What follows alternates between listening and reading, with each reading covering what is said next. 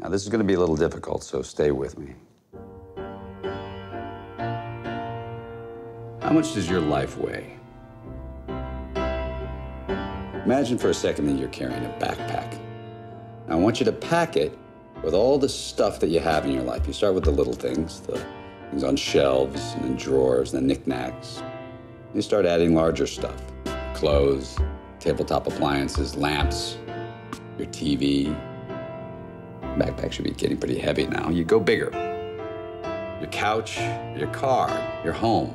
I want you to stuff it all into that backpack. Now, I want you to fill it with people. Start with casual acquaintances, friends of friends, folks around the office.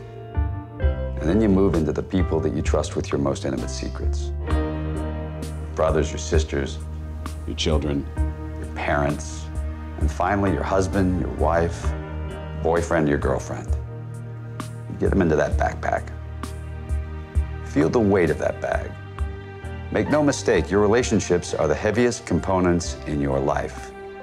All those negotiations and arguments and secrets and compromises.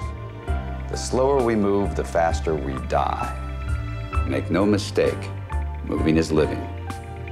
Some animals were meant to carry each other, to live symbiotically over a lifetime. Star-crossed lovers, monogamous swans.